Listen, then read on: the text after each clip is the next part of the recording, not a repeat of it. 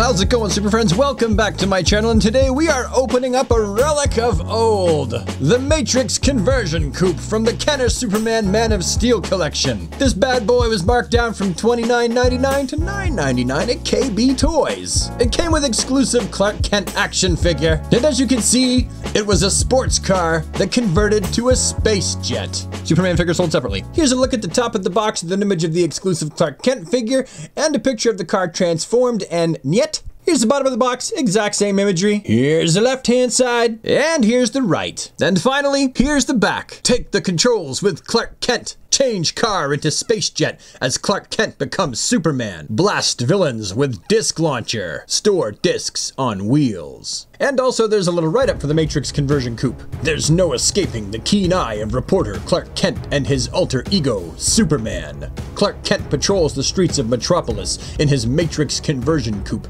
At the first sign of trouble, Clark activates the conversion capsule, instantly becoming Superman and converting the vehicle into a hyperdrive space jet. Alright, so now let's open this bad boy up. The tape on this has been cut, as you can see here, so it has been opened before. Oh, and look, I forgot to point this out last time. We really do care. If you have any questions, please call 1-800-327-8264.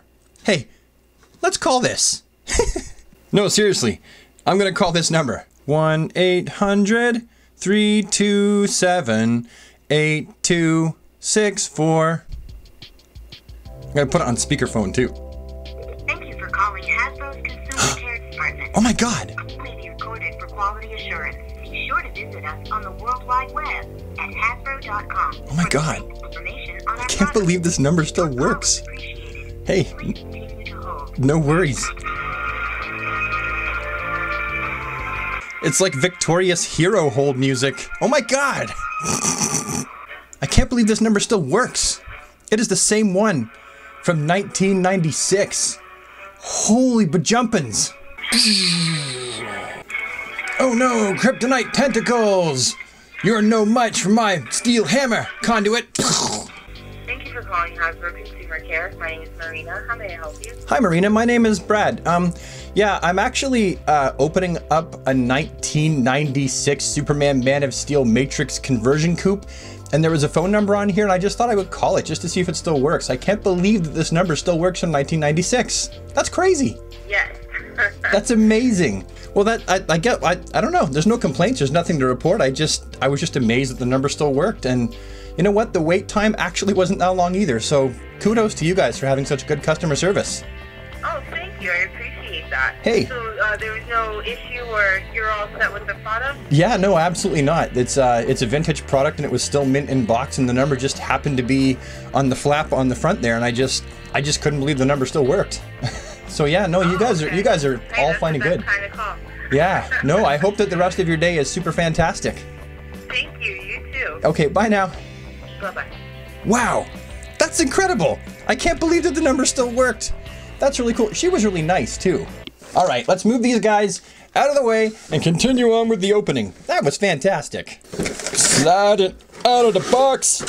Pull it, pull it, pull it. And here we have it right here. Still, you can see that this has never actually been opened. We'll pull Superman out. Oh my God, he's still taped in there. I'm not kidding. This has never been opened. This is the first time that this bad boy has been opened. I want to try and be careful because I want to keep the box.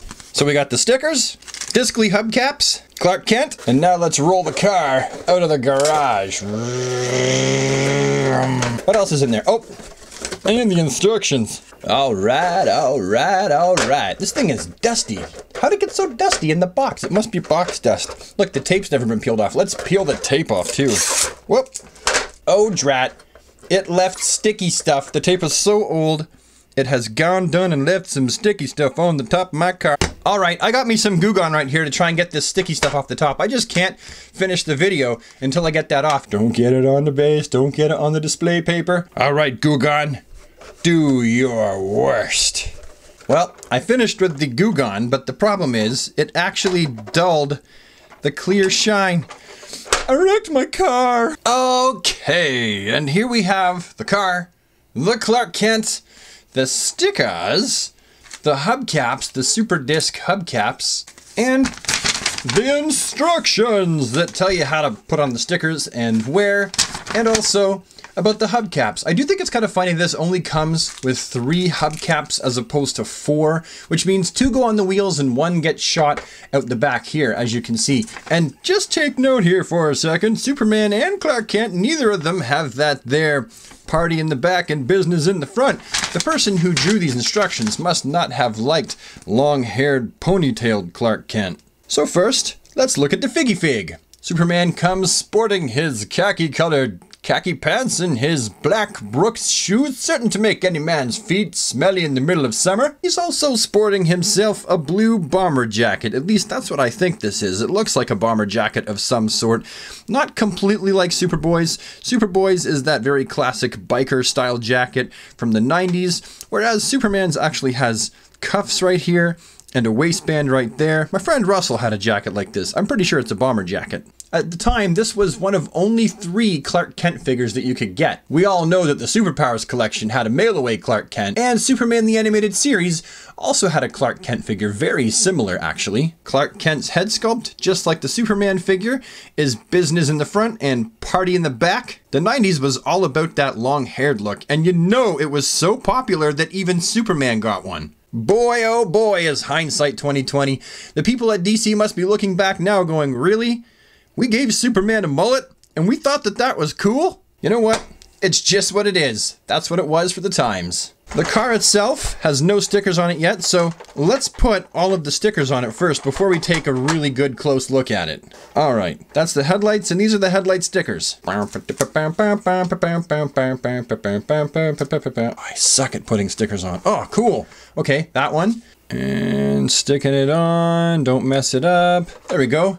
And now the car has headlights. Now the car needs rear tail lights, so people can tell when he's going to stop or when he's going to reverse. And as part of the instructions, the tail lights are going to go on just like this right there. Okay, don't mess it up, Brad. Get the sticker on and hey, cool. I didn't mess that one up either. And you go there. Okay, so these stickers here, they go inside the cockpit. So let's open it up and stick them right there where they're supposed to go. Woo!